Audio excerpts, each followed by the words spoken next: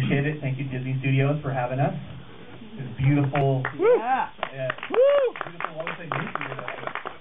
Cover result is great. It's fantastic. Thank you so much for having me here. Let's see. We started back in 2006. I was a film student. I'm learning animation on my own. You know, no teachers, no nothing. I was just learning how to put things together. And so a friend of mine said, "Hey, are you looking for voice people?" And I was like, might be. Well, anyways, I just read that June Foray is available for work in Los Angeles to do. And I'm laughing. I'm like, June Foray? She would never do my film. I mean, get out of here. Well, sent her agent a letter, and he responded back, "Come on down here." So I started recording her for cartoons, and next thing I know, I just started hanging out at her house more. And has anyone been to June's house here? June Foray's house? Okay, wow. Very good. Like, her walls are just covered of art cells and just these great pictures of the past. And I was just so intrigued with it every time I come over.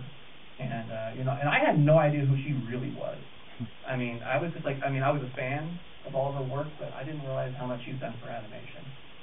So I just started, "Hey, can we talk about this and I'll put you on camera?" "Sure." So I just started taping. I was like, wow, she did a lot of work. So I started doing my research on everything she was saying, and she was dead accurate. I was like, oh my God, this is great. She was on the Ghost Breakers with Bob Hope and all this, and I just started putting this together.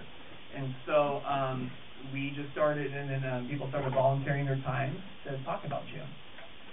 So so we interviewed her, we started telling people about it, and I want to be in it. I have this great story about her. Well, one time I worked with her. It was one time she did this thing for me, and this one film she was in, and she did this.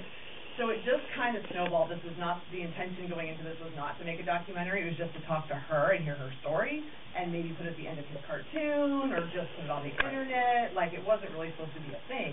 And then when people want to be interviewed, you interview them, and then you hear these wonderful stories, and then it turned into an hour documentary. So that's kind of how. Hours and hours of editing, of just everything on the floor. So how do you wrap up June Foray's life in 64 minutes? You just can't. She's done so much brilliant work. So that's what you're going to see today. You're going to just see just a collection of, through the years, of interviews. Most of it I shot on like I said, on 640 by 480. I didn't have an HD camera yet.